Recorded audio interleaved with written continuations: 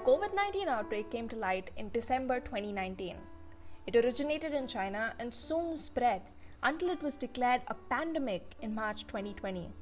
Death rates exponentially rose, and as it continued to spread, countries started imposing travel restrictions. Scientists around the world were working tirelessly to come up with a vaccine in the shortest possible time. By December 2020, Pfizer vaccines got approval for emergency use.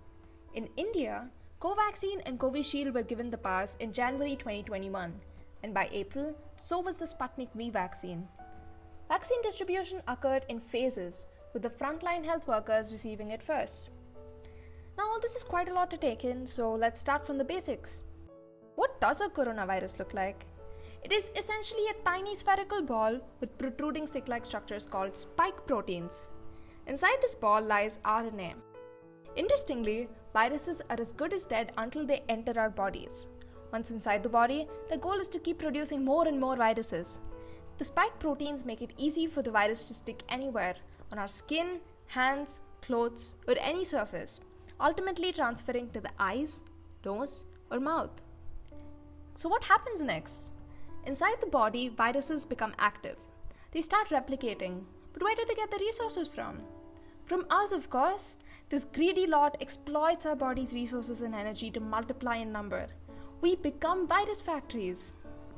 What has nature provided us for defense then? Our body has an immune system, which is an army that fights viruses and foreign matter. Once it detects the virus, it creates antibodies or special weapons to fight off the pathogen. This process is called the immune response. Since COVID-19 is a new virus, the antibodies required to fight against it are not present in our bodies. Older people are especially at risk for developing severe illness or even death. That is where the vaccine comes to our rescue. How does a vaccine work though? Most vaccines contain a weakened form of the virus or a part of it. Live attenuated vaccines are a type of vaccine containing a weakened form of the virus. When injected, the immune system recognizes the virus and starts producing antibodies against it. All this happens without the virus causing the disease. Now, our immune system remembers to produce suitable antibodies when the virus enters the body.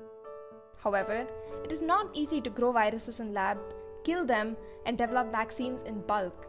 An alternative method is by just introducing the spike proteins into the body. These cannot cause the disease but can create an immune response in the body. Since these are the outermost protruding structures in the virus, our immune cells recognize them and fight them. Even so, spike proteins are tiny and often generate a weak immune response. Thus, we need additional components in the vaccines to stimulate the immune response. Remember how we talked about RNA earlier? Well, RNA is the instruction manual for every virus and contains the information for producing it. RNA vaccines inject the edited RNA of the coronavirus, having the information to produce only a part of the virus, mostly its spike proteins. Thus, when injected, it enters the cell and produces spike proteins which induce our immunity to act upon it. Since RNA is an unstable molecule, these need to be frozen or refrigerated. Alternatively, to counter this instability, RNA can be carried in inactive carrier viruses. These are called viral vector vaccines. There are nearly 20 authorized vaccines worldwide and more undergoing clinical trials. Are you wondering which one you should take or should have taken? Don't! Every vaccine is remarkably effective. Why? Learn more about it in our next video.